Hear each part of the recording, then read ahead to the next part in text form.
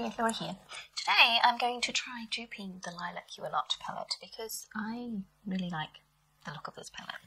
And I was thinking I don't have these colours in my collection because a lot of the shimmers were duochromes and I don't have hardly any duochromes. But then I was playing with my Super Shock shadow from Colourpop in Ream, which looks like this. And I was trying to get a certain colour and I was layering it over pinks and things, and I was getting some really pretty lavender shades. And so I thought maybe I could do it. So I used, let's have a look, how many was it? 1, 2, 3, 4, 5, 6 palettes to do my Lilac Hues dupe. And as I said, I don't have a lot of those duochromes, so I can't dupe those without adding other things to them. And this is what I ended up with. So this bit here. Ignore those ones over there for now. And I am wearing this look from this palette with a couple of other things. So that is my version of the Lilac Hues palette, and I'm fully aware that I don't have the duochromes, but what I do have is the Super Shock shadow in Ream. So if I choose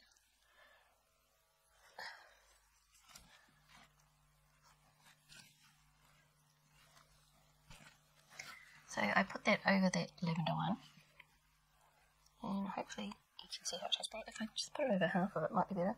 But put it over half of that one and half of that one.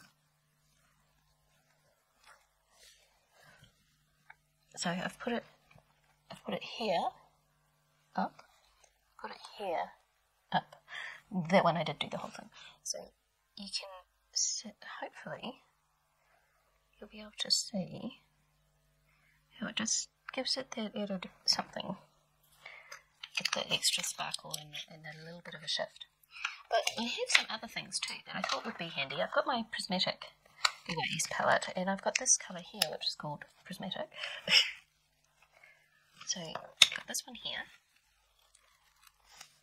So hopefully I might have to do that on my finger so you can really see it. So God, swatches all over me.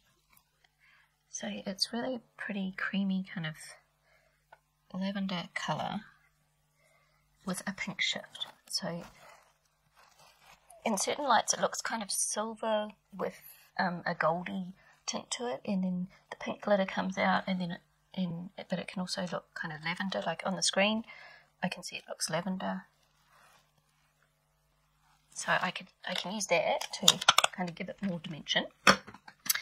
I can also use my Hypnotic Lights Milani lip topper. This isn't an eye topper, but I have used it as an eye topper.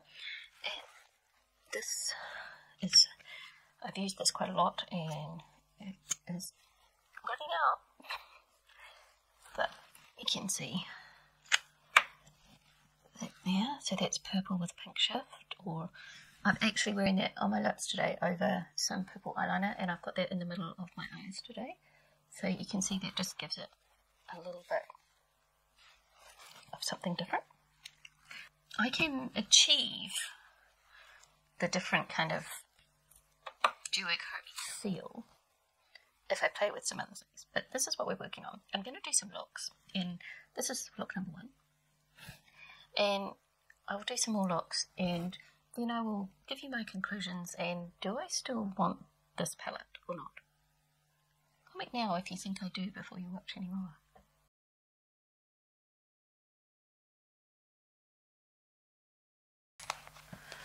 So here is my look 2, and I didn't film this one. I thought I'd just go through what I did. So I did a kind of a lighter look because I felt like if you got the Lilac palette, you'd probably be looking for a more lighter look because the palette looks lighter overall, and look 1 was fairly dramatic and dark, so this time I went more light. And I would have started with this colour, but I've used this colour now a couple of times and I don't like it. I don't like it on me. And it's, apart from the fact that the formula isn't great, it's not that pigmented, you've got to build it up quite a lot. It's too grey toned for my skin tone and it just looks kind of dirty on my skin because I've got a very yellow base skin. So I didn't use this one. What I did instead was I took this one out of the Zodiac palette and I used that one, and you can see the difference in the colour. So this is the one that I first put in the palette, and this is the one from the Zodiac palette, and it's just a little bit pinker.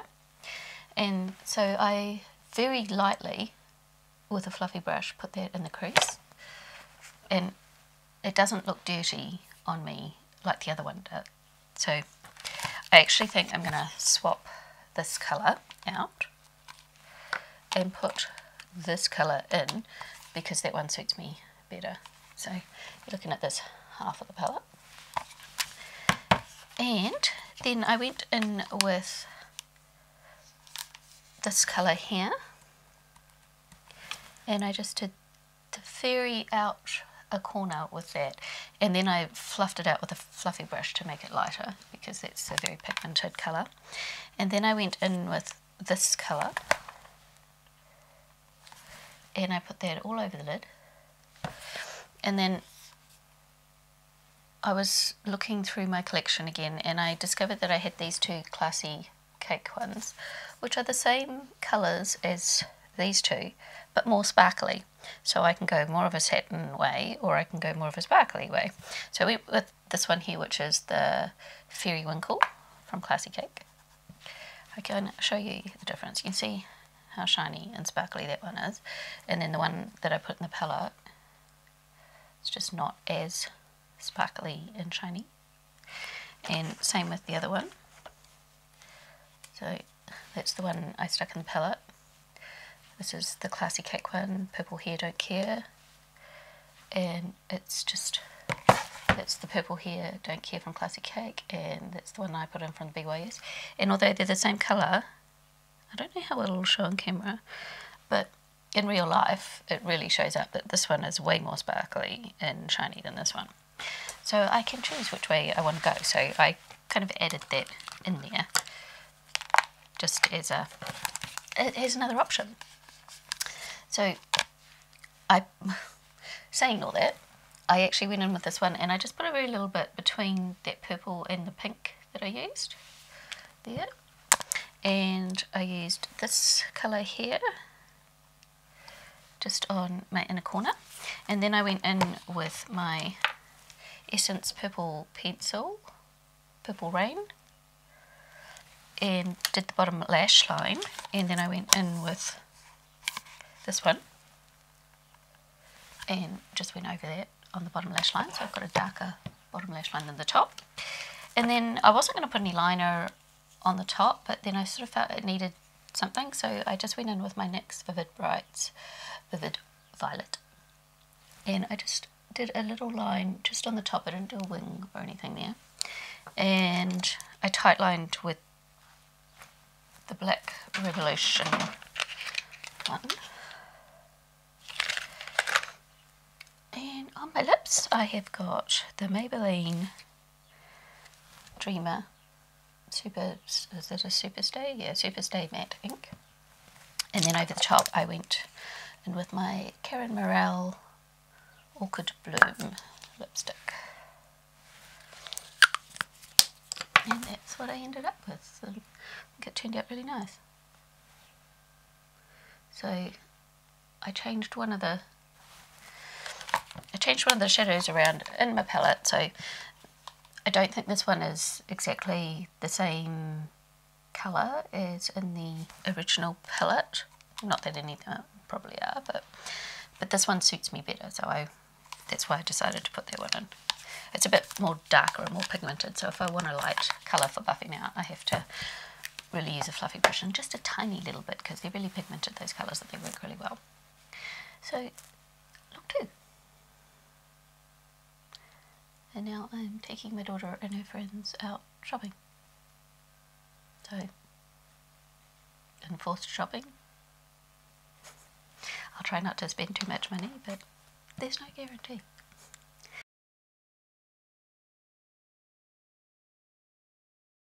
So we're up to look 3 with my version of the Lilac Hue a Lot palette. So these are just some extra colours that I've been playing around with, and this is the actual palette that I made, inspired by the Lilac Hue a Lot palette. And today, what am I going to do?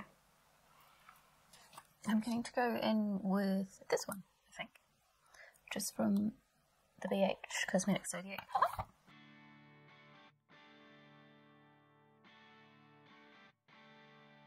I think I'm going to do a sharp thing today. So I'm going to get some of my little tapes. A little bruised out.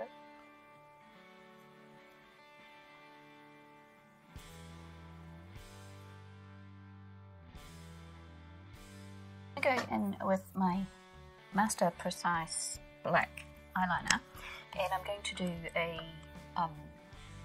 black wing like Annette from Annette's Makeup Corner does.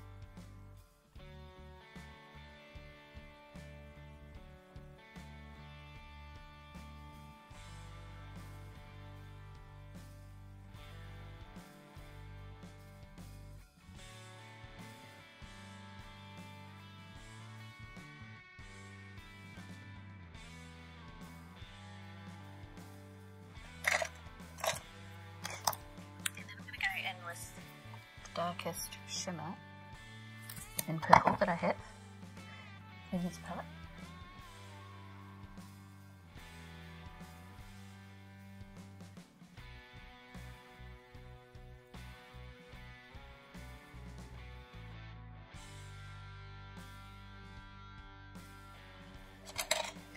I'm going to go in with a bit of this purple here.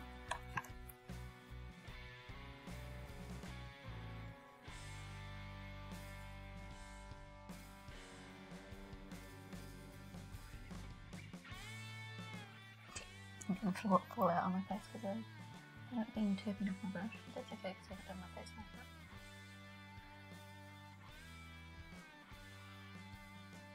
That's what we're looking like so far. And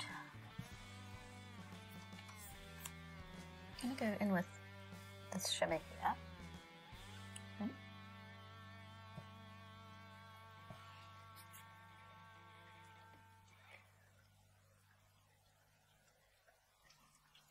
I'm going to go in with this shimmer here.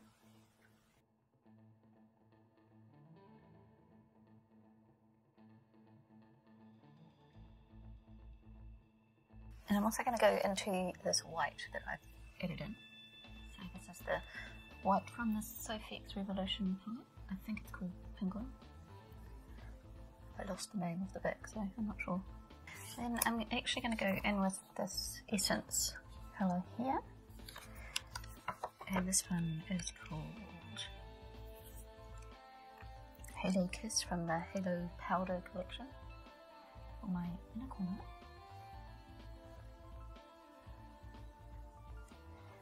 For my brow bone.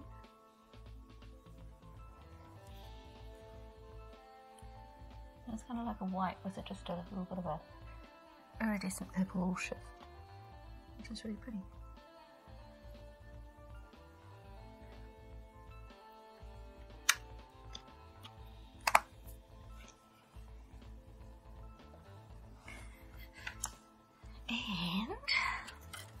I want to do I want to go black or purple? I think I'll go black. So I'm just going to put some black liner on the top here. And I'm going to go into this purple.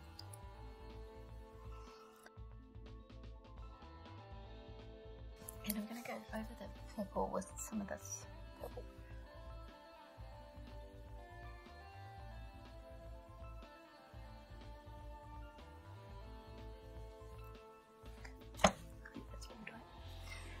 Taper.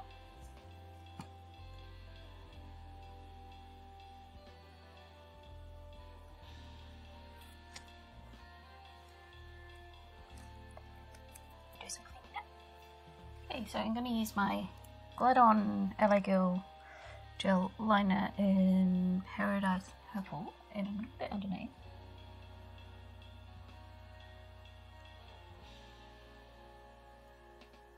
And I really love this colour purple liner. I think it goes really well with it. And then I'm going to get this one again.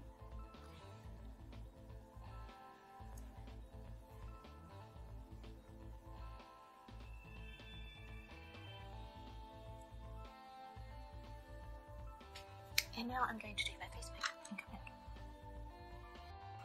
So this is where we're at. And I just want to go under here with a little bit of a pinky colour. So I'm going to go with this colour here just to warm up underneath a bit. It's amazing how just a little tiny bit like that can make a difference. I don't know whether you'll see it on camera, but I can see it in real life, that it just warms up that under eye a little bit, because these, although I love these deep lilac-y purple colours, they're quite cool on my skin tone, and I need something to warm them up a bit, otherwise they start looking a bit colourless. I could just throw some lipstick on and call it a day here with, and some mascara.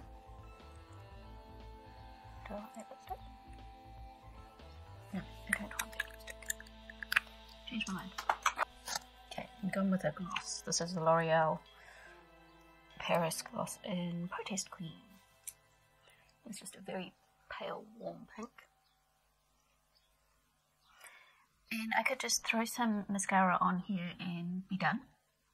But I'm not going to be done, because I want to play with these. So these are my BH Cosmetics highlights. And this one is in Chill Pill, and this one is in Psych. The Chill Pill and Psych. So you can see what they look like, and I'm going to have to play with those. So I could totally wreck the look, but that's fine. I just want to play. So I'm going to go in with the darker one first, which is Chill Pill, and I'm just going to pick it up on a brush.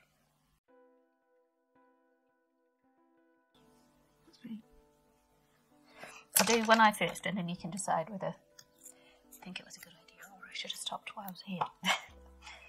Just going to wipe my brush off, and then I'm going to try the other colour. Oh, those two colours go so well together.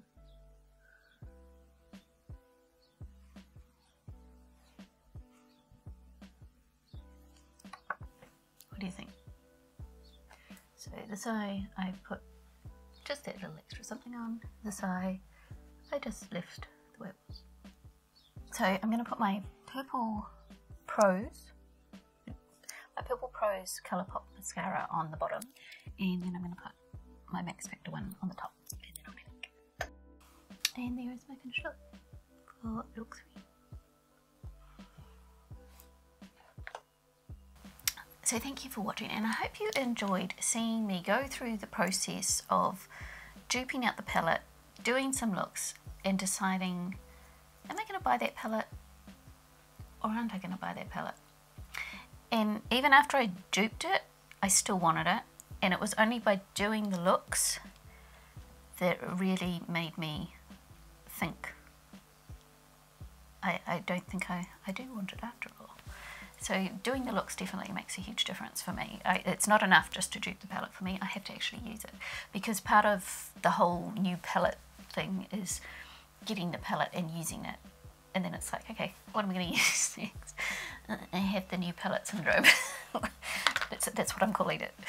So no, this was a very valuable exercise, and I had fun playing with all my purpley lilac stuff. So thanks for watching, and I'll see you next time. Bye!